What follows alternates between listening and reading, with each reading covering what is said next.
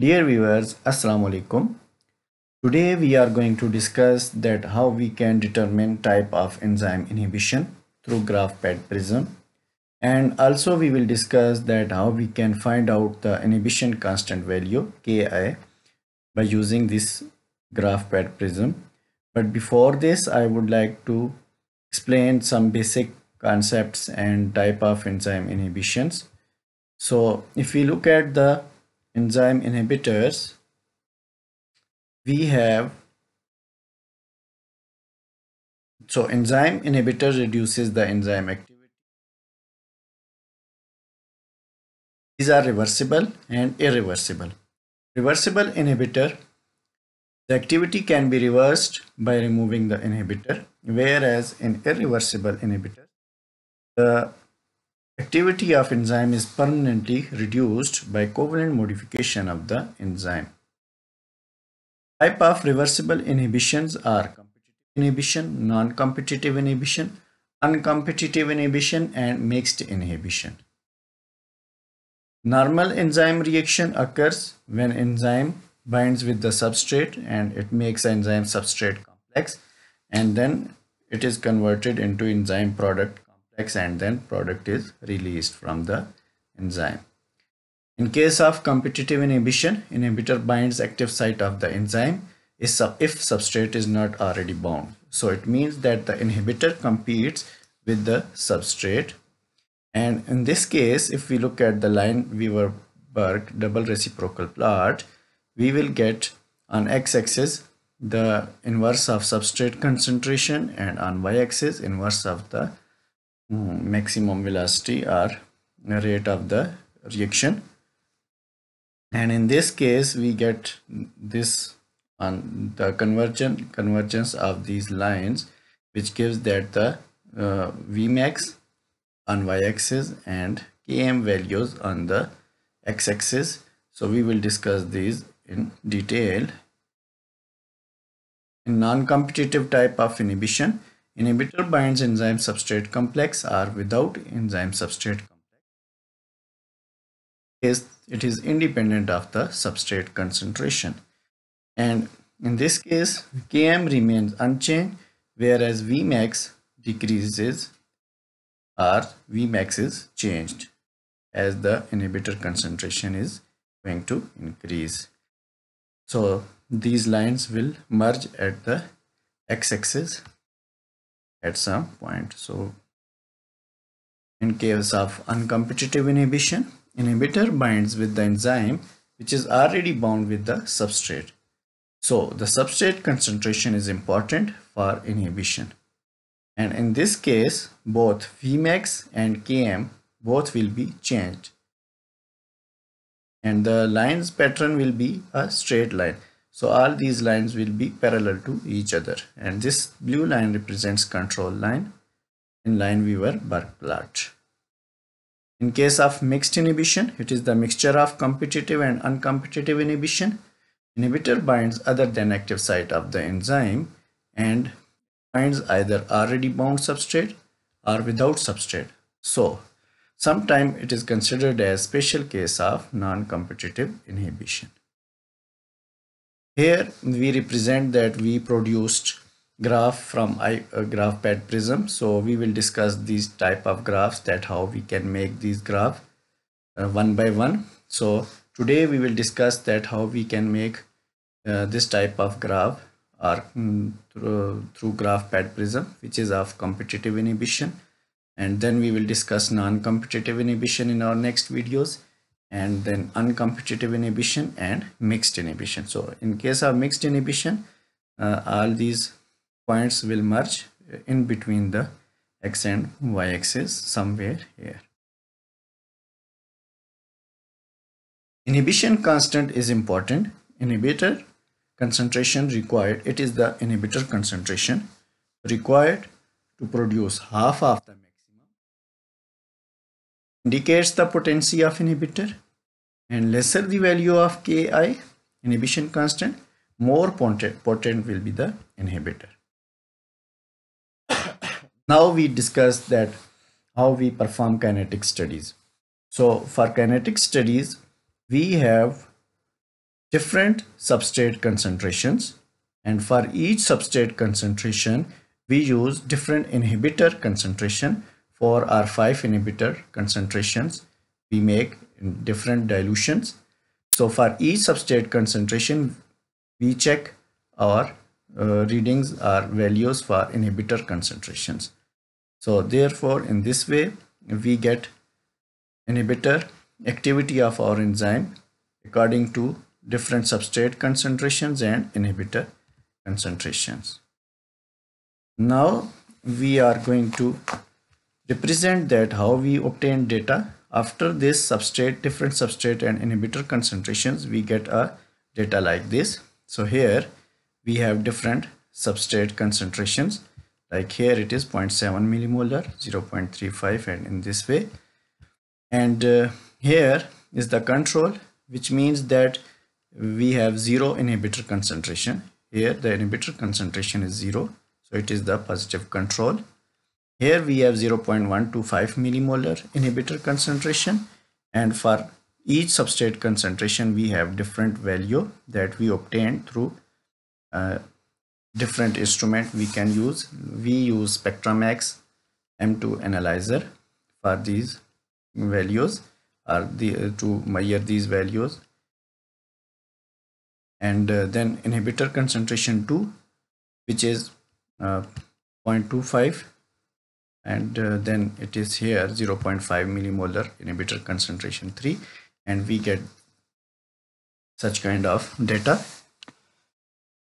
For lineweaver-burk plot or double reciprocal plot, we need these values in this form, in this format. So for substrate we need 1 hour substrate concentration. So here we have taken 1 hour S of these values, and then this is the 1 hour V of our control and 1 hour V for our inhibitors.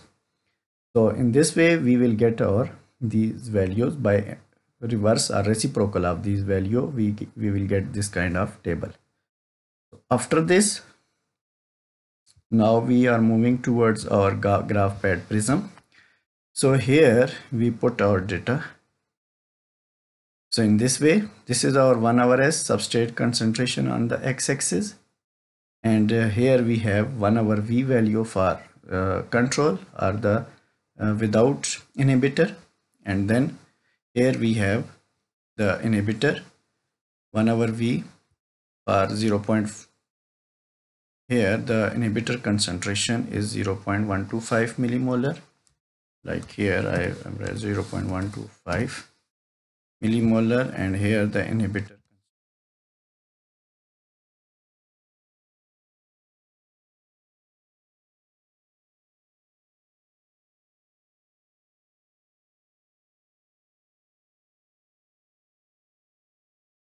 are the values. And after this we will go to analyze and then analyze data. We will go to simple linear regression for this, and here so we are going to analyze this table again, creating a new result. We have already made a table, but I am going to again making it. So here we will make it like this, and here we will select that force the line go through X and Y, and here we will make values like here X axis on -2, and so it is here it is auto, or you can also select that 12, and then OK. Now we get our graph here. So this is our graph. Now we have this is our graph. It represents that our lines are converged at almost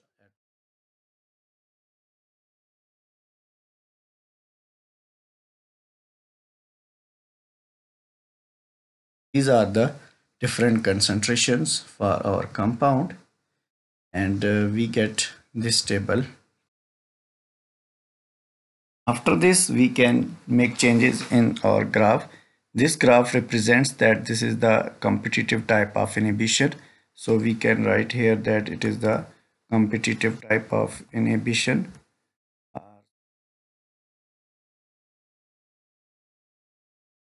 And also we can change the color. So we can make color changes, or from here we can take the colors. Like here, I'm going to take this type here that on the x-axis what is our values, and on the y-axis we can also make changes on the y-axis. Similarly, we can also make this type of ticks that is starting from -2 to 12. We can change from here, or it can automatically determine, and here we can take this major tick interval 1 or 2 or something, so we can change from here and apply. Similarly, we can changes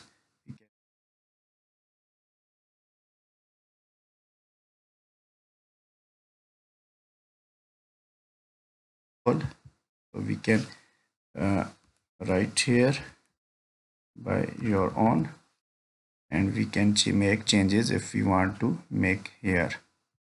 So in this way we get that it is our competitive type of inhibition. And now we are going to discuss that how we can calculate the Ki value, or inhibition constant value. So for this we will make a table like this, and again on Graphpad prism. So now this time we will take the substrate concentrations. We will not take inverse of substrate concentration, but we will take as such substrate concentrations. Here we have written in millimolar up to 0.00, and then this is our inhibitor concentration without any inhibitor. So it is our control values, and here we have 0.125 millimolar inhibitor concentration values for each substrate, and then at 0.25 millimolar we have these values on for each substrate concentration, and then 0.5 millimolar. After making this table, we will go to analyze, and then regression and curves, and we will go to nonlinear regression, and after this we will go to enzyme inhibition, enzyme kinetics inhibition, and now we know that we have our competitive type of inhibition from lineweaver-burk plot. So we can take this competitive inhibition, and here we get inhibition constant value Ki, which is 0.030 millimolar. So the concentration will be the same as we used in our table. So in this way we get our data, and Vmax and Km values, and this is our graph, but this is our control, and these are our inhibitor concentrations values. So this is our, on x-axis it is substrate value, and on y-axis these are the inhibitor concentrations. So in this way we get our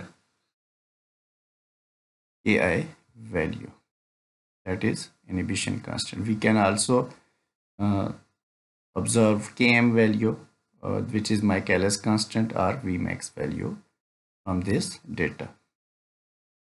So thanks for watching my video. In our next video we will discuss non-competitive type of inhibition, and what are the different parameters and inhibition constant value we can find out, and then we will also discuss uncompetitive type of inhibition. So thanks for watching my video.